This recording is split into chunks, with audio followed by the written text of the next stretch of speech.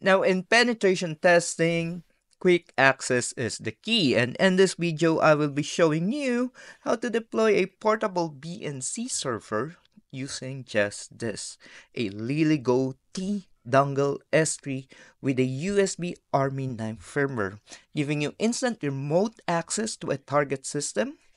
And this is a very, very powerful tool for any red team engagement.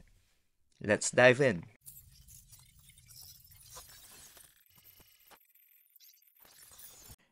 Okay, now the first thing that you need to do is go to the USB Army Knife GitHub and download the code if you haven't done so. The agent that you will need to install would be under Tools, Agent, and that is where the project would be. You need .NET 8 SDK to be installed. I'll be sharing the link down below. And together with the .NET 8 SDK, you would need the C++ things. And you would need a Visual Studio installer for it, the C++ desktop development package. Okay. Now, after installing all of that, you can open the code using your Visual Studio code and go to the folder where the agent is and just type .NET publish release or -r WinX64. What will happen is after you do that, under release, under bin release .NET 8.0 Windows WinX64, you'll see the DLLs and the batch file that you need to put in an image file. And that is the next one that we will be doing. Now, the next thing we need to do is to create the image file. Unfortunately, I don't know how to do it on Windows, but there is a steps on how to do it on a Linux machine. I'm not gonna pretend that I know all of this command, but I just know that when you do it, um, this one makes a certain device like the agent.img, like a what you call it, a separate hard drive.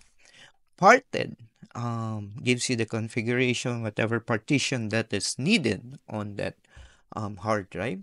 Okay. Then, after you do all of that, you try to mount it and you try to copy the files, the 4 files that I've shown you, into the mounted device, which is agent.img. Then you unmount it, and the result of it is something that I can show you is an agent.img that contains all of those 4 files. And that is the one that you will be copying into your USB drive. Now, the next script that you need to use is the one that you will be putting on your autorun.ds. Remember, autorun.ds script is the one that runs when you plug in your USB Army Knife, or on this instance, the T3 or the T-Dongle S3. Okay. Now, there are 2 scripts, by the way. One is the US autorun DS and UK autorun DS. And in some way, there are different keystrokes needed when you are on a US settings rather than a UK settings. Now, if you go to your keyboard or in your settings, let's go settings, language settings. Okay, you go settings, you go person, time and language. In order for it to run correctly, what you can do is go to language and region and be sure that you are on English United States. And the next one that I will be showing you is what it will look like when it is trying to, or when it is installing the agent into the target PC.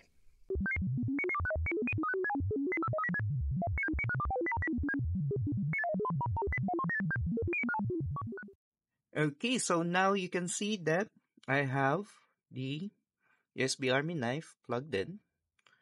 I have my phone connected to the Wi-Fi of the USB Army Knife. check out my other videos how to do that. And here you can see agent running. Now, when the agent is running, you can do a lot of things. One is you can go to the command and you can go to the agent and run some commands in here. I'll be demonstrating that on a future video, how to have a reverse shell using this. But one thing that I will be showing now is the VNC. Click here, and once it's connected to the VNC, let's wait for a few seconds.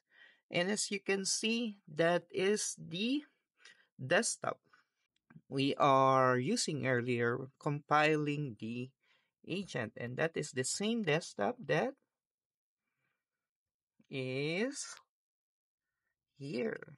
So you can use it to capture the desktop of your target PC. That's it. Now, you have a portable BNC solution ready to go. Now, remember to test it out and explore it in different configurations to fit your needs. But if you found this video helpful, check out my other hacking videos here on Hakista TV. Till next time, my fellow Hakista.